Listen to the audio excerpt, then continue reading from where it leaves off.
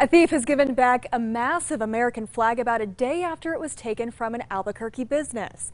The person was also caught on camera returning the flag overnight. Here's News 13's Brady Wakayama. Brady. Jackie, it was just yesterday that Hinkle Family Fun Center gave us this surveillance of the Friday night theft. Now the business has their 38-foot flag back along with an apology note. I was just absolutely blown away. I actually had to take a pause on the phone for a few minutes.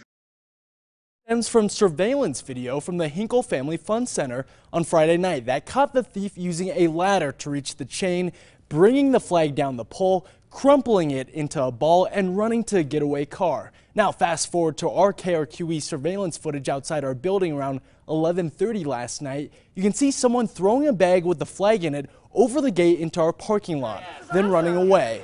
Then this afternoon we were able to reunite the flag with staff from the Fun Center.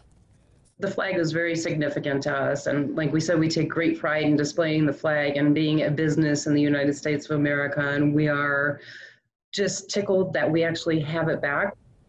The bag with the flag in it had a note attached in which the person admitting to the crime even called himself disrespectful and selfish. The alleged thief said he or she was a, quote, drunk, stupid, bored teen.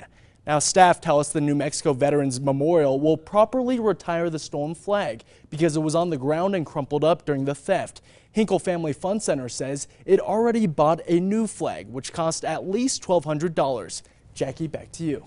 Okay, thanks, Brady. Hinkle had filed a police report yesterday. APD says it will have to meet with Hinkle staff to determine if they want to move forward with the case.